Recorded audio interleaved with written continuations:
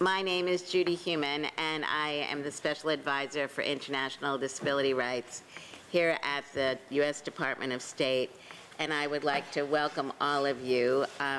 We still have some more people who are at the security area coming in, but we thought, you can't hear me. Can other people hear me? Yes. Okay. So we'd like to welcome you, and today our session is going to be moderated by Mr. John Kemp. Before I introduce him, I really wanted to thank everybody who is here and will be coming. We have about 170 people registered from outside of the Department of State and USAID, and that means that we will have many other people joining us in and out over the next 2 days from both State and USAID. So I'd like to also thank the team in our office, all the people in the Democracy, Human Rights, and Labor office, and all the other offices that have really worked so very hard on putting this meeting together. The meeting over the next 2 days is really intended to expand and continue the development work that has been going on, bringing together international human rights and development organizations, including disabled people's organizations, to continue to work on ramping up the inclusion of disability in the work that we are all doing, and also to help facilitate the knowledge and experience of disabled people's organizations that are also doing development work. I'd like to thank a few people right now who are not up on the podium. May I please say Ambassador at Large C.J. Cook, who's been a tremendous supporter of us in the International Religious Freedom Office, and also Das Cook from the International Organization. Could you raise your hand? Can you raise your hand? Thanks. Narissa has really been very supportive of the work that we've been doing, and also worked with us yesterday on a meeting that we had to discuss work that the ILO and U.S. Business Leadership Network are doing in the area of disability. So the next 2 days are going to be very busy. They're intended to be very interactive. We see this very much as a learning experience, and the only way that people are going to be able to learn is if we actively participate. So it's now my privilege to introduce our moderator for today, John Kemp, who some of you know and others will know by the end of today. John is currently the president and CEO of Abilities, Inc. in New York State, which was formerly called the National Center for Disability Services. John is very widely known and respected for his many achievements both in the corporate and nonprofit worlds. He is a person who has a disability, grew up with his disability, and so has incredible experience with lifelong disability. He received the Henry B. Betts Award, which was a very prestigious award in the area of disability in the United States, given by the Rehabilitation Institute of Chicago and the American Association of People with Disabilities, recognizing his work and scope of influence that he has had in the United States. John also was an advisor to Secretary Rice when disability began to be advanced here at the State Department and USAID. So it's my privilege to introduce John Kemp, longtime friend.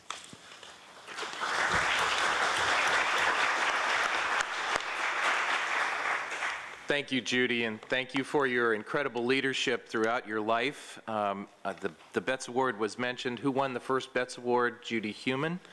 And she continues to lead all of us. So thank you, Judy, and thank you, State Department and USAID.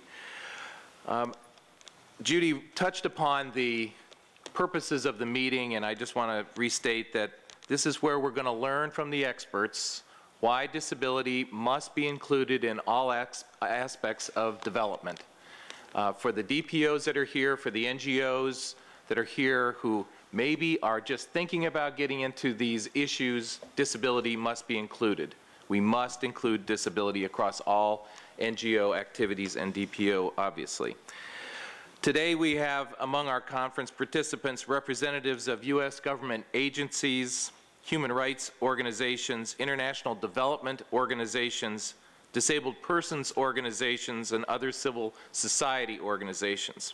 We have foundations and private sector companies, disability activists from Ghana, Indonesia, the Solomon Islands, Uganda, Zambia, representatives of other governments as well, and the media. Why is the subject of disability rights important?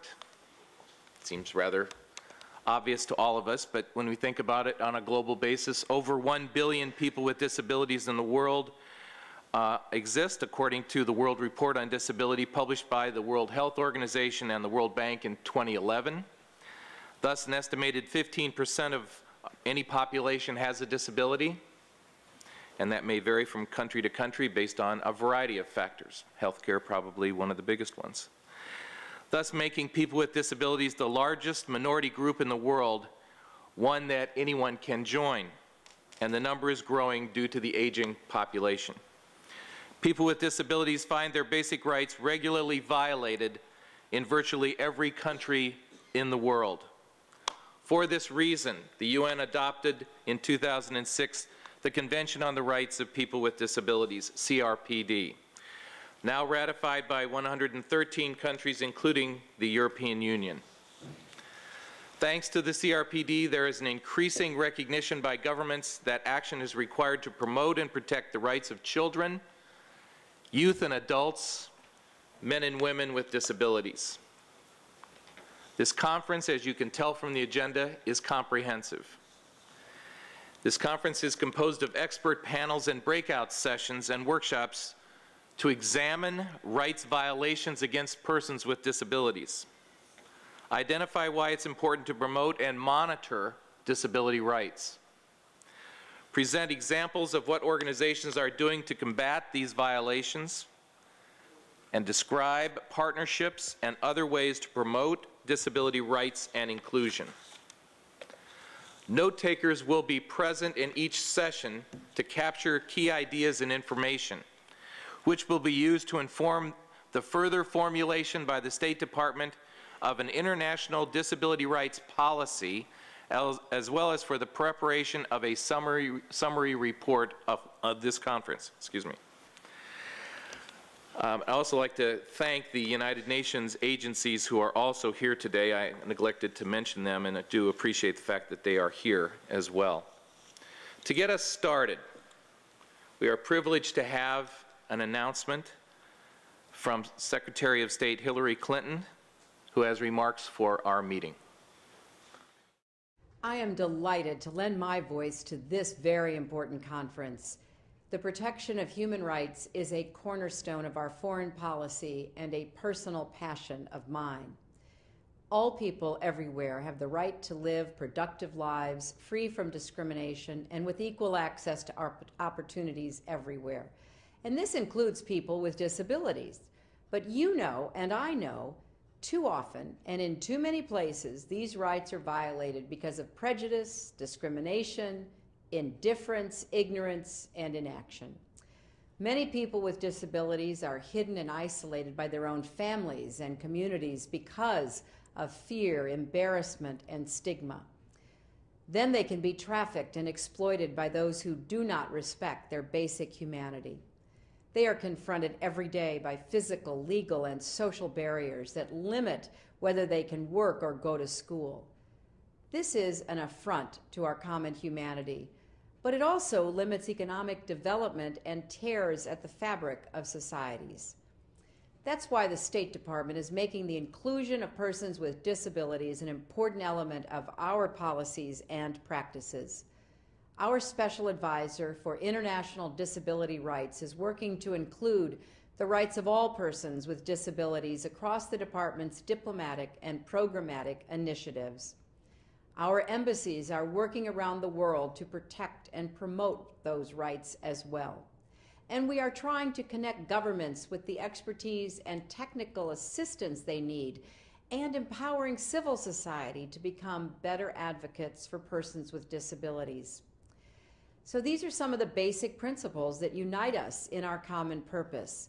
Let us redouble our efforts to tear down those shameful walls of exclusion and to create new pathways for participation, empowerment, and progress. Thank you very much. Great. Wonderful remarks by the Secretary. Thank you very much. And now our first speaker is Michael Posner, Assistant Secretary, Bureau of Democracy, Human Rights, and Labor. Assistant Secretary Posner was sworn in as the Assistant Secretary on September 23, 2009. Prior to joining the State Department, Mr. Posner was Executive Director and then President of Human Rights First. As its Executive Director, he helped the organization earn a reputation for leadership in the areas of refugee protection, advancing a rights-based approach to national security, challenging crimes against humanity, and combating discrimination. He has been a frequent public commentator on these issues and has testified dozens of times before the U.S. Congress. In January 2006, Mr. Posner stepped down as the Executive Director to become President of Human Rights First, a position he held until his appointment as Assistant Secretary. He has also been a prominent voice in support of fair, decent, and humane working conditions in factories throughout the global supply chain. As a member of the White House Apparel Industry Partnership Task Force, he helped found the Fair Labor Association, an organization that brings together corporations, local leaders, universities, and NGOs to promote corporate accountability for working conditions in the apparel industry. He was also involved in the development of the Global Network Initiative, a multi-stake initiative aimed at promoting free expression and privacy rights on the Internet. Assistant Secretary Posner. Certainly.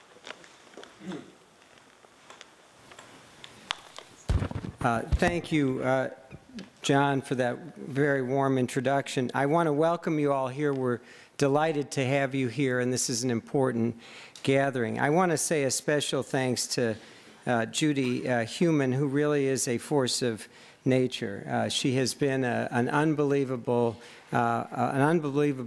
welcome and wonderful addition to the Bureau of Democracy, Human Rights, and Labor. And she's assembled a terrific team. Kathy Guernsey's here, Bob Ransom, and others. They are doing every day the work that we need to be done to reinforce the notion that disability rights are human rights. This is a long, too neglected area in our both domestic and foreign policy, and Judy has been in the middle of this fight in several capacities, but has really brought this issue front and center within the State Department. These issues are important in their own right, and at the same time, they're cross-cutting issues that affect everything we do in the range of international diplomacy. They're part of what Secretary Clinton has called sustainable democracy. When we talk about democracy, we're not just talking about elections. We're talking about a range of issues that basically create a sustainable democratic foundation. Rule of law, accountability, transparency, the importance of civil society, a free press, the ability of groups, including those that are vulnerable, to have a full voice in their society is critical to a sustainable democracy. And what this meeting is about today is to try to reinforce the notion that people with disabilities need to have a seat at the table, they need to have a voice, and we in our foreign policy need to find every way we can to reinforce the importance of this community. I was very struck last week. I was in China, and I was involved some in the case of Chen Guangcheng. The origin of his activism is a fight for the rights of disabled people. He brought a lawsuit in his home province that was basically brought against tax authorities who were supposed to be giving benefits to people with disabilities, and they weren't doing it, and he succeeded. And that case, in a way, reminded me that often in the pursuit of equal treatment and into discrimination for people with disabilities, those issues become human rights issues. They are human rights issues, and people who work on those issues become part of the larger human rights struggle. We're talking now today, and I think in these 2 days, I hope that we get from you a range of ideas of how we can develop a policy framework for addressing these issues as a matter of U.S. foreign policy. I've talked to Judy several times, repeatedly, about the notion of institutionalizing our approach, developing a more systematic response to a range of issues relating to the rights of disabled people as part of our foreign policy. Diplomacy is a piece of that. Public diplomacy is a piece of that. Grant making and development. We need to take a rights-based approach to development. I want to give a couple of examples of things that Judy and her team have done. We are now engaged, and she's engaged, in a range of activities looking at equal participation for people with disabilities in elections, equal access, the ability to participate in the political democratic process. We've integrated issues of disability more into our regular diplomacy. Judy was an active part last November in a bilateral dialogue on human rights that we did with the government of Vietnam. She's traveled extensively and raised these issues with our diplomats and with those in other governments. We need to sustain that and make that a piece of what every diplomat is doing. And then in public diplomacy, again, Judy's been a terrific voice, but we need more voices to be out there publicly saying that this is part of what the United States government cares about. The community of people with disabilities are people we will stand up for and work for and demand an end to discrimination and equal opportunity. And then finally, last month in our guidelines for grant making, we included as a weighed criteria a question as to whether or not grants empower persons with disability as well as women, racial, ethnic, religious minorities. You can find that in our revised program guidelines. So for us, and for me in particular, and our Bureau, this meeting is an opportunity to hear from you, to get ideas, to generate ideas, to give us the tools we need to make disability rights a central part of the human rights agenda and to make the human rights agenda a central part, as Secretary Clinton said, of what the United States does, what we stand for, and how we promote these issues both in our own country and around the world. I want to thank you all for being here. Welcome. We're delighted you're here. Thanks.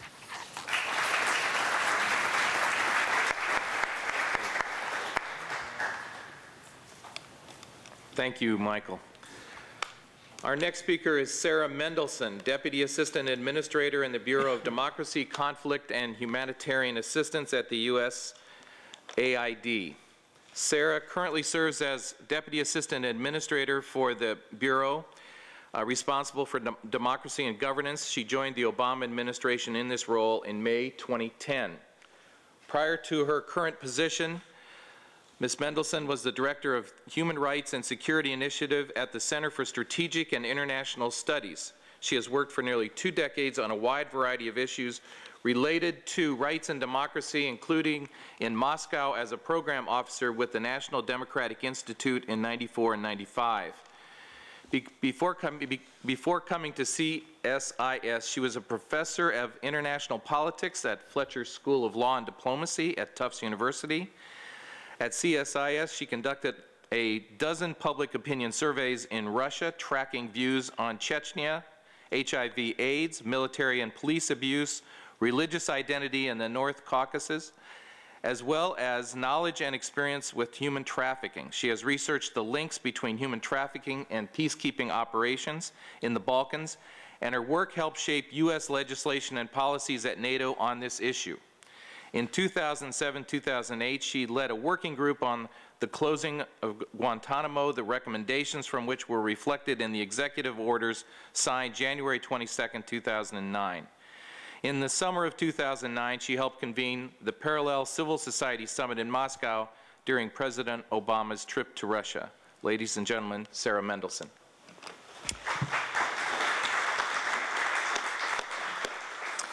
Thank you so much. I'm humbled to be here. Congratulations on this very important convening. It's been 2 years tomorrow that I've been with USAID, and in that time, the work, I think, on disabilities has been among the most important that I've seen in the field. It's certainly among the most memorable that I'll take away from my time in government. Let me tell you a little bit about what we've been doing and then ask for advice and help over the next 2 days. It is, I think, important to recognize that disability inclusion and rights have not historically been part of the work of either mainstream human rights organizations or development organizations. That isn't to say that it wasn't going on, it was, but it wasn't always put on a platform in the way that we're trying to do now. We have leadership at USAID that has made inclusive development a critical priority, and we are organizing ourselves to fulfill that vision. Specifically, about 2 months ago, we launched a new Center of Excellence on Democracy, Human Rights, and Governance. For the first time at USAID, we have a separate human rights team in this center. Disabilities is in the human rights team as opposed to standing separate and alone.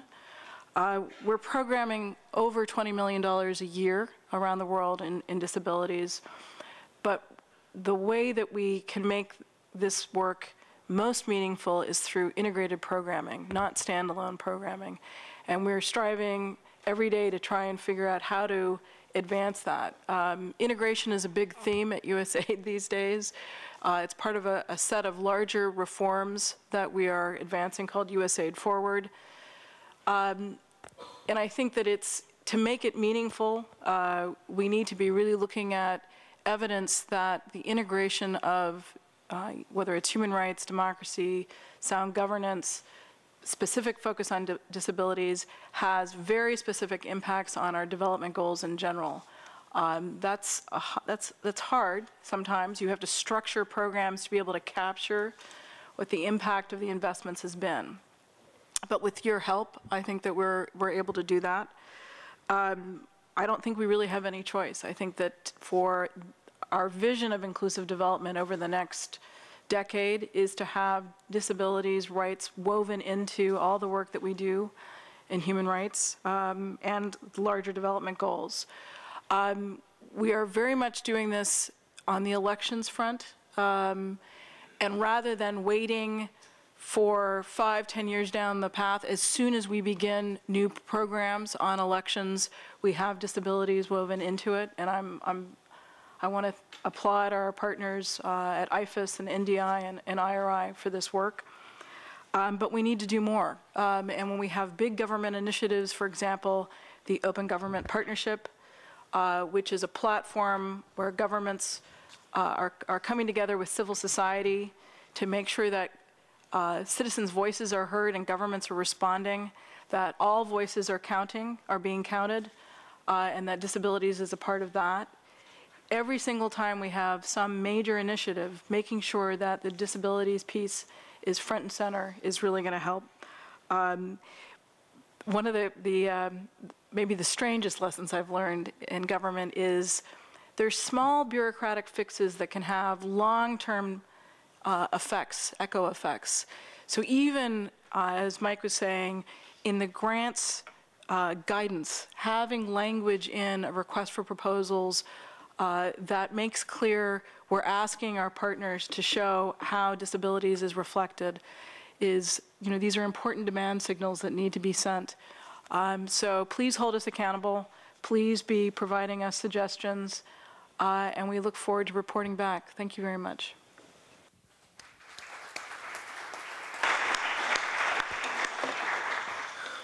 Thank you, Assistant Administrator Mendelson. Now we're going to turn this over to Judy and to Charlotte to give remarks, Charlotte Nalapo. And I would like to, I'm sure you all know who they are, but just in case you don't know who they are, let me just get my glasses on to make sure that you get the proper due. Because these are not only good friends, but incredible leaders in the disability rights world.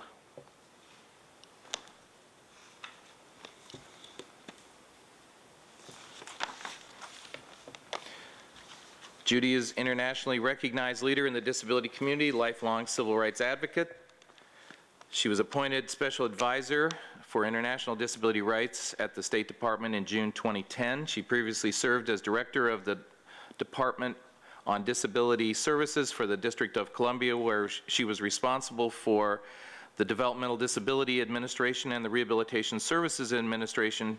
From 2002 to 2006, she served as the World Bank's first advisor on disability and development. She was lead consultant to the Global Partnership for Disability and Development, and from 1993 to 2001, Judy served in the Clinton administration as Assistant Secretary for the Office of Special Education and Rehabilitative Services in the Department of Education. Charlotte McLean Nalapo, Coordinator for Disability Inclusive Development at USAID. Ms. McLean Nalapo, where's Charlotte? It's okay. Was formerly World Bank Senior Operations Officer in the Human Development Network, working on East Asia and Pacific region and the African region. Ms. Nalapo is a human rights lawyer with particular interest in marginalized groups. In 1999, she was appointed by President Mandela to the South Africa Human Rights Commission and reappointed by President Mbeki in 2002. She has served as an expert on a number of UN committees in the area of child rights, the right to food, and the rights of people with disabilities. She has also represented the national human rights institutions at the UN during the process of developing the UN Convention for on the Rights of People with Disabilities. Ms. Nalapo has lectured and presented on human rights and development issues in on numerous occasions and in a range of forums. I would like to ask each of them for remarks and maybe a little Q&A. Do you want to ask just go right straight to them? Okay. We're going to go straight to the questions. So, why is disability rights inclusion important for the State Department first and USAID second? So first, I'd like to say that we hope that one of the new ventures that's moving forward is the fact that State and USAID are working collaboratively together. We organized this meeting together. Charlotte and I work on a regular basis together, and we're trying to put forward the fact that the inclusion of disability is something that we both need to be focusing on, and our position of inclusion of disability across State and USAID is the mantra that we work towards. For the State Department, as Mike began to say earlier, it is very, as the Secretary was saying, the inclusion of disabled people is obviously important because of not only the numbers of disabled people that there are in the world, but the breadth of reasons why disabled people become disabled. So we know that many people are acquiring disabilities in conflict situations. Mental health disabilities, physical disabilities, sensory disabilities.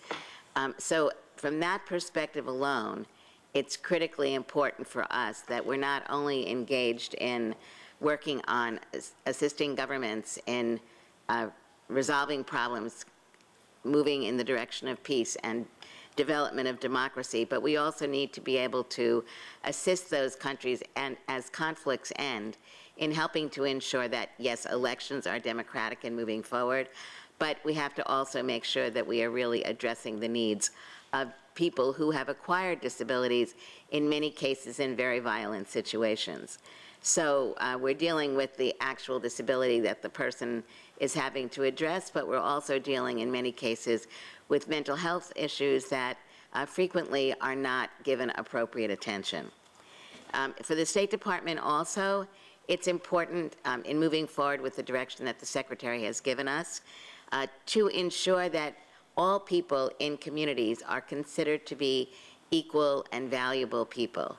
In the area of disability in many countries, and actually we should say all countries, while some countries have made more progress over the last number of decades, it's fair to say that every country around the world still does not consider all disabled individuals as equal citizens, and we can see that in the practices that are still engaged with every day. So from the State Department's perspective, the equality of all people and looking at the causes of that lack of equality are very important. The engagement and inclusion of disability in the work that our embassies are doing is equally important, because we know that helping to ensure that disabled people are front and center publicly at meetings that we're holding, at discussions that are being held, both elevate the status of disabled people within their countries, but also from a substantive perspective, bring the voices and needs of disabled people to the table. And I might just add that from a development perspective, disability is not just a human rights issue, but it's very much a development issue. And I think when we look at the research, we know that 80% of persons with disabilities live in developing countries. And that's where USAID works. And so we have to contend with the fact that we are working in countries where there are large populations of persons with disabilities. The fact that we're looking at country ownership in terms of our programming requires us to be more responsive to the fact that this is where persons with disabilities are. I think the other important issue for why disability inclusive development is so important for the work of USAID is that, again, research shows us that persons with disabilities in the developing world, and actually in the developed world, almost always are amongst the poorest of the poor. And I think that that is an important issue, because when we look at their vulnerability as a result of poverty, that's heightened by discrimination, stigma, and prejudice. This is a category, a large demographic, 15% of the world's population, that we really should be looking at. And then I think, as Sarah said, if we don't start ensuring that we include people with disabilities in our own programming, there's no way we're going to meet the development goals. And so that too is an important piece of our work. And then finally, I think it's important just to mention that USAID actually does have a disability policy. So there is a requirement for us to include people with disabilities in our work. So I think for me, it's important to look at this in two ways. I mean, it's certainly a human rights issue, but it's very much a development issue. And so as we work towards addressing issues around the development goals and working towards fulfilling those development goals, it becomes absolutely essential that our programming and our policies are inclusive of persons with disabilities. So what are some of the challenges, some of the barriers that you face personally here in trying to move this agenda forward? Certainly the audience is made up of NGOs and DPOs that are or maybe are considering getting into this, but what are some of the challenges and barriers? Well, John, I think for me, some of the challenges and barriers are the issue around knowledge. And I think knowledge within the agency, so getting colleagues in the agency to better understand what it means to include persons with disabilities. So the how-to piece is an important challenge for moving this agenda forward. But I think it's also a challenge in terms of our implementing partners. And I think they struggle with the same kind of how-to piece as well. And so I think it's really important that we have together come here to begin to start addressing some of these issues and thinking about how we can include persons with disabilities. I find that in my work, another challenge is the issue around the fact that people continue to work in silos. And so while we understand that disability is a cross-cutting issue, people still work in silos. So getting past that silo piece certainly remains a major challenge. And then I think getting people to see that disability is part of their work and not just my work and Rob Hovarth's work is really important. So getting people to understand that whether you're working on democracy or education or healthcare or health issues, disability is part of that. So mainstreaming it within the issue, within the agency, mainstreaming it amongst implementing partners, I think are some of the major challenges. Judy? Yeah, carrying forward on what Charlotte has been saying, it's very obvious that even if we look in the United States, where I believe we've had great laws and good implementation of our laws and many barriers being removed as a result of good laws and good implementation, that we still face many barriers. Employment being one of the most critical, where we still see disabled individuals as the highest unemployed people within the United States. So when we're looking at barriers and challenges, we, as Charlotte was mentioning, the need for the people who work both directly in state and USAID and the people who are implementing grants and contracts from state and USAID, their lack of knowledge is one aspect, but there's also, I believe, a lack of breaking bread together, a lack of sharing, a lack of really understanding that people who have various forms of disabilities can in fact make major contributions to society if we remove those barriers. We understand this more clearly, I think, in areas like gender, where the women's movement has been very successful in being able to argue that if a girl doesn't receive an education, she's obviously going to have much more difficulty in being able to make the academic advancements that she needs to be able to contribute to her community. But lo and behold, as girls begin to receive education, we see all of these miraculous statistical studies which are showing the value of women receiving an education. The same thing is true in the area of disability. But when we look at data, for example, from the World Bank, we see that the largest group of people who are not receiving educations internationally are disabled children. And we still see in more advanced countries or Western countries or countries with more financing that while our laws have been having a positive effect, we still do not see the same number of disabled individuals moving into universities. We still do not see the same number of individuals graduating from universities, and the disparities exist more greatly when we also look at minority populations within the disability community. So I discuss this as a challenge and a barrier because the people who are on the ground having to implement the guidance and directives that we're moving forward need more knowledge and expertise so they really can be driving the train in a meaningful way. And I think that's really one of our objectives, is to really help people learn enough, not just by themselves, but within their organizations and working collaboratively beyond the stovepipes within our respective organizations, but also looking at ways of working with other organizations, UN Family, domestic organizations. In the case of the United States and other countries are agencies that deal with education and healthcare, legal reforms, etc., are great ways for us to be able to learn more about what, in fact, has been happening in a constructive way.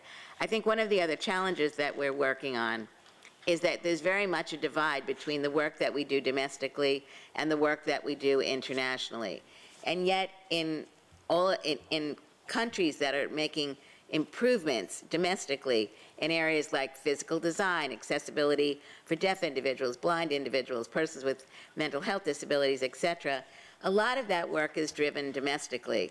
So one of the areas that we've also been looking at is how can we be learning at the international level, state and USAID, from work which has been going on domestically with our agencies, so that while we're not looking at a cookie-cutter approach, we are looking at principles and policies and looking at ways that we can take that and help share it. Not to put you too much on the spot, but we're looking for examples of success in disability inclusion. Can you give us a couple of areas, please? Sure. So, I mean, I think in the 16 months that I've been at USAID, I certainly see success in the area of policy. Within the last couple of months, the agency has released a number of policies, a gender policy, a policy on climate change, and a number of others. And all of these policies make reference to persons with disabilities. And for me, that really begins to point to the notion of mainstreaming. So we still have our USAID disability policy, but increasingly we're seeing new policies recognizing persons with disabilities as an important group. And so for me, that's been very important. I think another example that points to some success is the agency has been developing what we call country development comprehensive strategies. And these strategies are essentially the blueprint for how USAID will engage with the country that we're working in. And again, within these CDCSs, we're seeing an increased number of reference to persons with disabilities. And for me, this too speaks to the importance of getting it out of just being a disability issue to really being a development issue. And so I'm really excited by the fact that the CDCSs are increasingly referencing disability. And then lastly, I think one of the important areas is we're seeing increasingly at mission level the interest around the issue. So we're seeing in places like Ethiopia, Malawi, Jordan, the mission organizing itself around disability, either developing strategies, developing disability working groups, appointing a disability focal point. And for me, this is again, very encouraging because it means that at country level, USAID missions are recognizing that this is an important issue. And so that certainly is an encouraging point. And then just lastly, I mean, I talked about the importance of knowledge. And we've been engaged with a number of people in this room in developing a course for USAID staff on disability inclusive development. And again, this is, with a view towards getting people to understand that this is an important issue. We don't expect everybody at USAID to become a disability expert, but we expect them to have basic knowledge so that when they're working on their programs, when they're working on the CDCSs, disability is an issue that they think about. So I think, having identified one of the barriers as knowledge, putting forward and revising a course is very useful. So that's one of the tools that we put in place to address that. Great. Judy?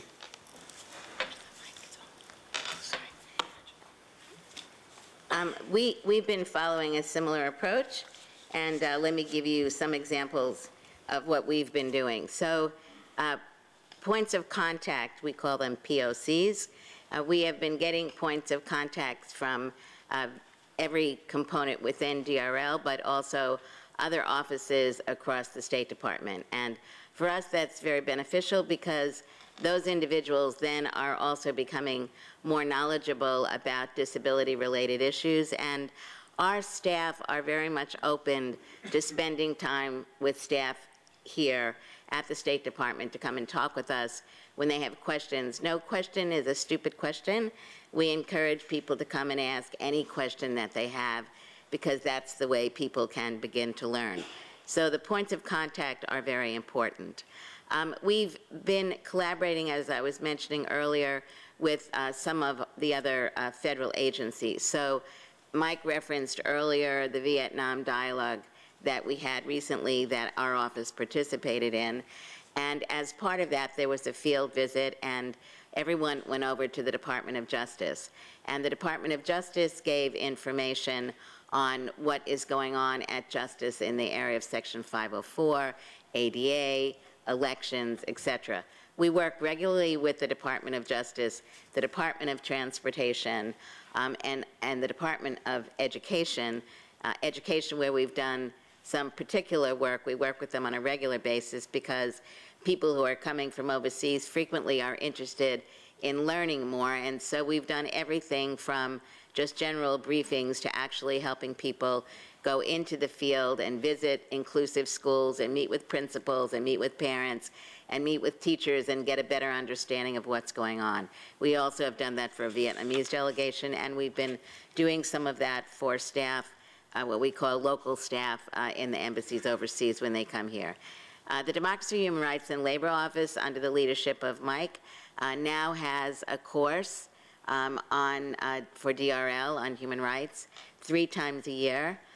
There is an hour section in that course, and Charlotte and I, when we're both in town together, one or the other of us are always there, but we try to be there jointly to discuss this issue. And we also, the Foreign Service Institute here, which is our training institute, we participate in numerous other trainings. We also work with MLGA, which is part of the Multilateral Global Affairs Office, part of DRL, and IO on a regular basis to get disability included in UN documents and other related activities documents. And that, I think, has been very educational, because in reality what's going on there is the people that are working within the State Department have really begun to understand what we are talking about in the area of inclusion. So we're not just interested in looking at things that directly address disability, but we want people to have the perspective that anything is something that we should be looking at, and allow them to use their eye to say, when should we be looking at the inclusion of disability, even if it is currently not there. We've had departments within state that are also beginning to do more work in the area of disability. So they're contacting us to work on the development of RFAs and RFPs that they're putting together. I was asked if I could also, the public diplomacy side of the State Department is currently working on a series of programs with our embassies worldwide. These programs will address international disability rights and will involve sending Americans to other countries to discuss shared goals. If any of you are interested in this, Jennifer Posner is the person to speak with. And Jennifer, are you still here? So if you could just stand up. Some of you have participated in various exchanges that we've been doing. That's been very important. And let me just end on 2 quick points. One is Ethiopia as an example. USAID began to work under the leadership of a really fantastic person in putting together a strategy. When we visited Ethiopia, we met with the ambassador was out, so we met with the charge and talked about expanding what USAID was doing. So there's now a strategic working group that includes USAID and the embassy, but many of our embassies also have other U.S. governmental agencies, and so a number of those other governmental agencies are participating in this strategic plan. And finally, we are really trying to get, and I think successfully achieving, the embassies to actually reach out and meet with disabled people's organizations in country. So ambassadors and chargés and others are holding meetings, roundtable discussions, where the disability community is being invited to come in and speak with people in positions at the embassy and USAID to be able to understand more clearly what the issues are. There was a very interesting example that occurred in Kenya. We had a group of youth that came in that OSF had been supporting, and one of the women in the group was a deaf woman and explained that in Kenya, if you're deaf, you're not able to drive. That example was a really powerful one for the staff from the embassy, because people really have very limited knowledge about the depths of discrimination that people are experiencing.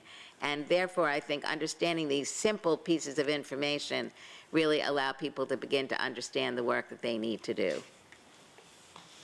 There's so much going on. It's incredible and it's exciting. And follow up here, Charlotte. Yeah, follow up.